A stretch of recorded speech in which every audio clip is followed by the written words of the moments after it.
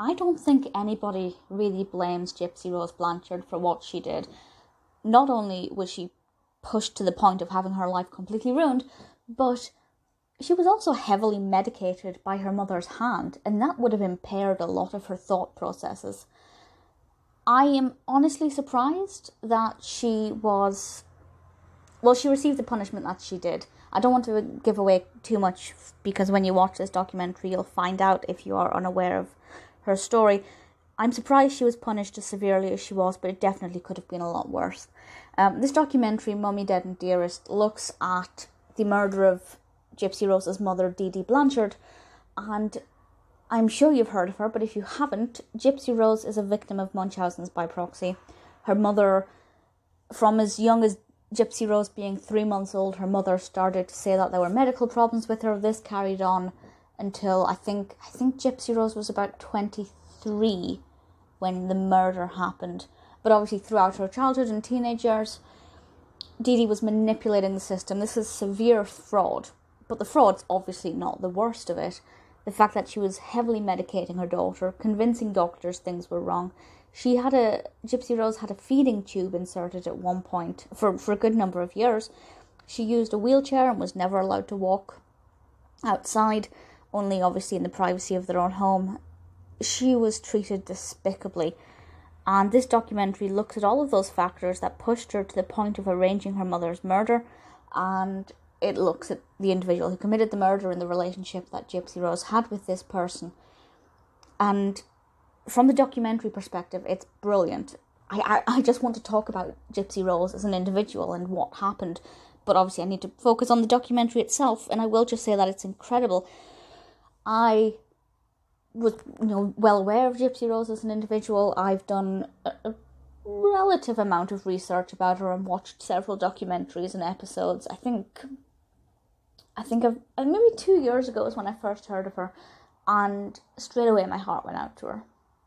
Yes, murder is never the answer. Going to the authorities would have been more suitable, but sometimes when you're mistreated and abused so much, and I do believe that all of those medications that she was forced to take for basically her entire life, and the fact that she was overprotected while also being abused and not allowed to live in the real world, meant that her outlook on the world was completely different. And this documentary looks at that, and as I was trying to say, it's brilliant as an introduction. If you are unaware of who Gypsy Rose Blanchard is, this is a brilliant introduction. This is the only documentary I've seen about her where it actually shows crime scene photos of her and her mother's dead body. And often people don't like it when dead bodies are shown. Personally, it doesn't bother me, but I think that this woman deserves no respect. She does not deserve any dignity, and I won't say I took pleasure in seeing that crime scene photo, because it's not as far as that, but part of me thought, you did this horrible, horrible thing. You ruined your daughter's life. You ruined your daughter. Gypsy Rose Blanchard has no identity outside of what happened to her, because that's all she ever knew growing up. And seeing that photo, I just thought that there was a sense of relief for Gypsy Rose, and knowing that it was final, it was done. It's not overly graphic, but it is heartbreaking. Most people talking in this are talking as if they also feel that Gypsy Rose didn't deserve maybe such a severe punishment. What I hadn't expected, but was really pleased to see, is that Gypsy Rose actually gets a chance to talk.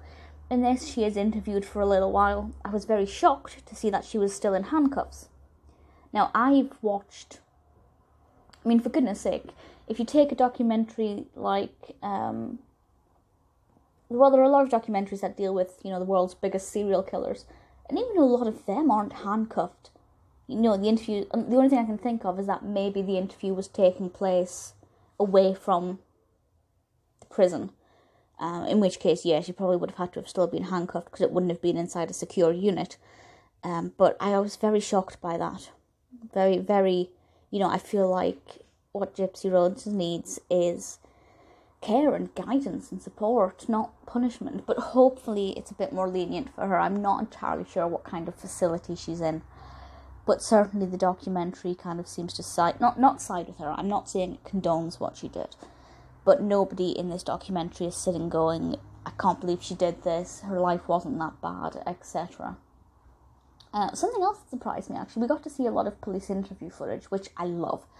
And somebody was being interviewed. I think it was possibly the father of Gypsy Rose's boyfriend. And while he was being interviewed by a detective, there was a young child sitting next to him, presumably his other son or something. Like, why is there a young child in the police interview room? I found that very bizarre. Certainly not something a young child should be listening to.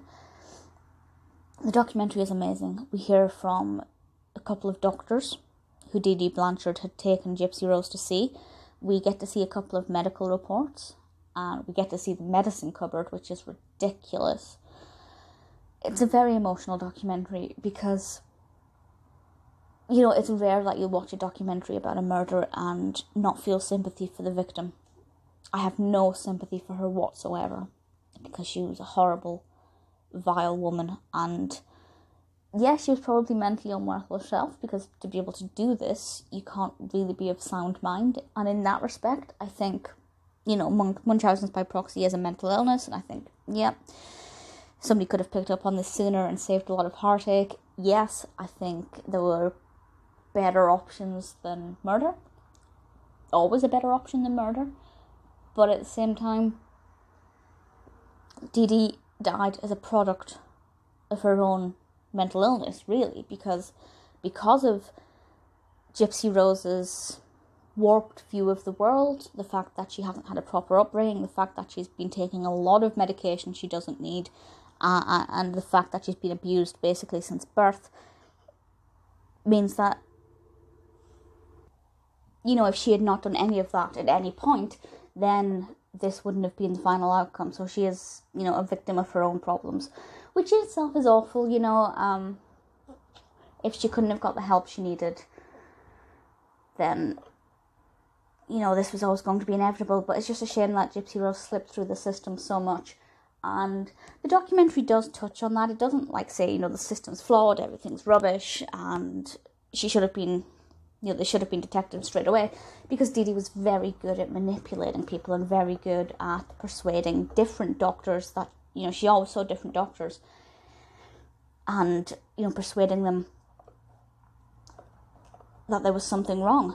For example, she went to a cardiologist. If there were heart problems, she'd go to different specialists who were unlikely to communicate with one another.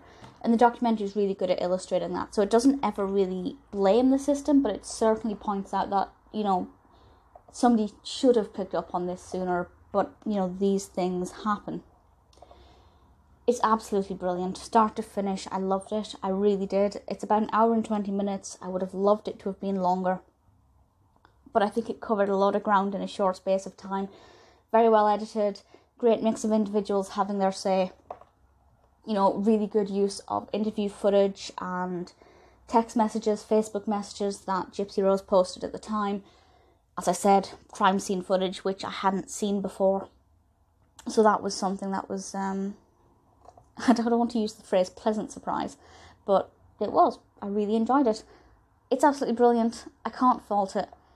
If you are fascinated by the case of Gypsy Rose, this one is great. If you are new to this story and want to find out the basics, this one will definitely do that for you. It's brilliant.